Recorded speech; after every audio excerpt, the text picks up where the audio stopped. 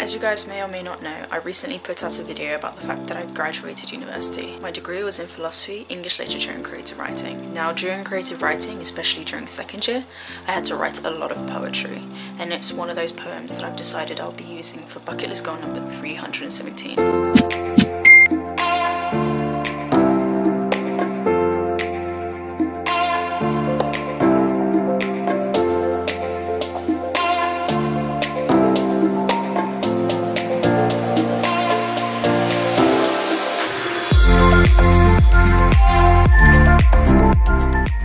Bucket list goal number 317 is to submit a poem into a poem contest.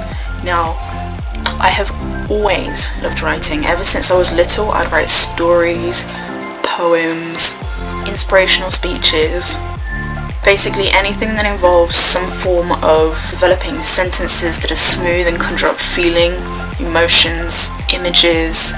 I'm into it.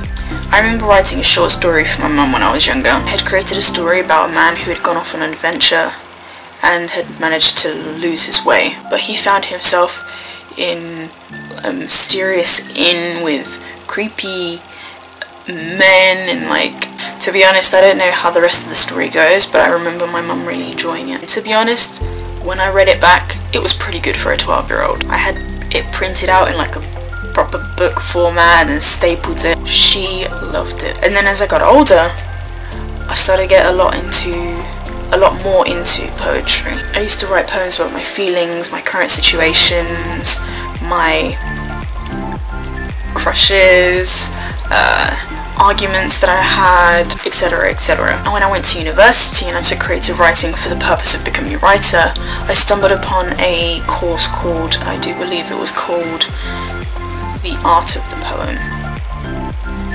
I think, and I became heavily curious. So I took the course, and it was by far one of the best courses I've ever taken.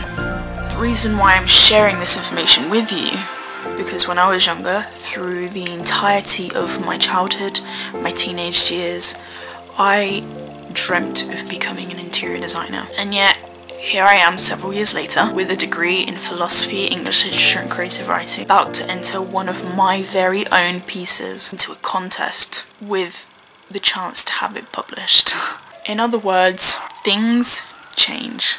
I mean, I've always loved writing, but I never imagined myself becoming a writer or ever having any of my work published in any way, shape or form. But now, the idea of potentially having my poem published is more exciting to me than the £5,000 prize.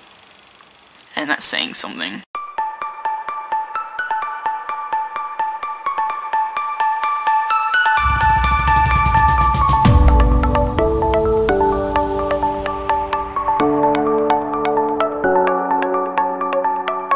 The contest that I'm entering is run by the Poetry Society in London. They have their own cafe and everything.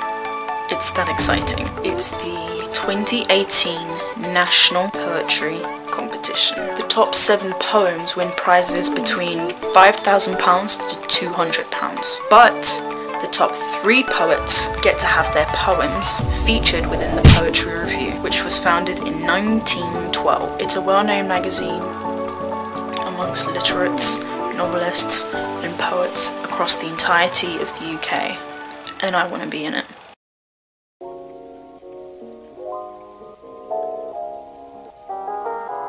Electrosensitivity by Natasha Martins. The same way an antenna consistently oscillates currents of electrons creating magnetic fields, your little heart beats just as consistently, putting up barriers against everything it tries not to feel. The same way electricity feels infinite, but too much power can trigger wires till they burst. Socializing drops your energy level, so you disconnect and recharge on your own. The same way radio waves convert to sound through looping alternative positive and negative currents, you find the ease of feeling the vibrations of those around you, so you cover yourself in foil to avoid emotional interruptions. The same way laptops are easy to hack through scanners and search for fragile unprotected systems to exploit. You fear being used due to your naivety, so you install firewalls against anyone who tries to get close.